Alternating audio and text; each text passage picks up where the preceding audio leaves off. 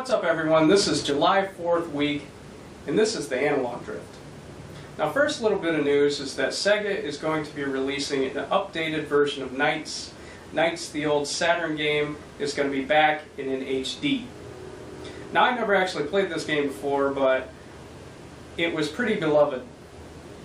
Frankly, I'm kind of sad to see that they're rehashing their old games and not doing something new and interesting, but the Sega of nowadays isn't the Sega it was 15 or 20 years ago, and at some point we all have to just accept that. There'll never be a good Sonic the Hedgehog video game, I'm sorry. And then Activision has recently changed the release date of Transformers. It's going to be released a week early on August 21st. So I'll be picking that up after I saw what I saw on the internets, a new trailer that showcases the epically huge Autobot Metroplex. It looks pretty cool, so I'm going to be picking that up.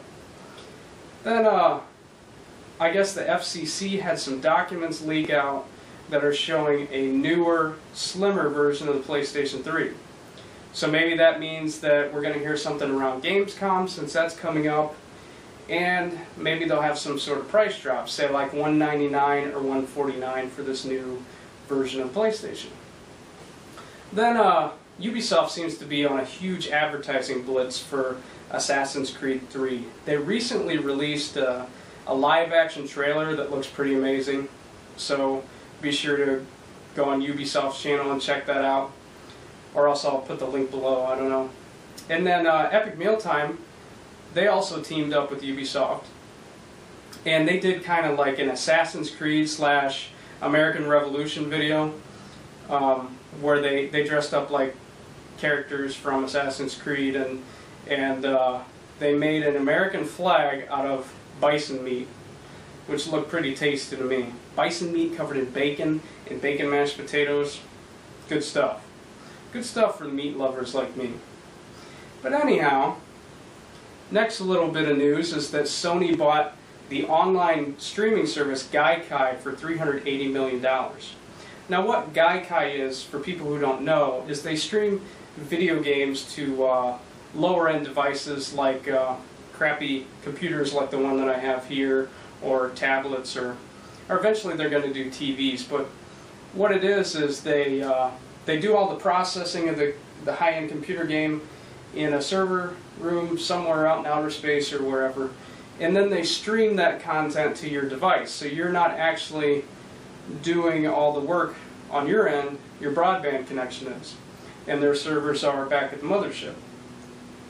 But what this is good for is that you can have a device that you don't have to buy a $500 graphics card every 2 years to keep playing decent games on the PC. You just need that strong broadband connection.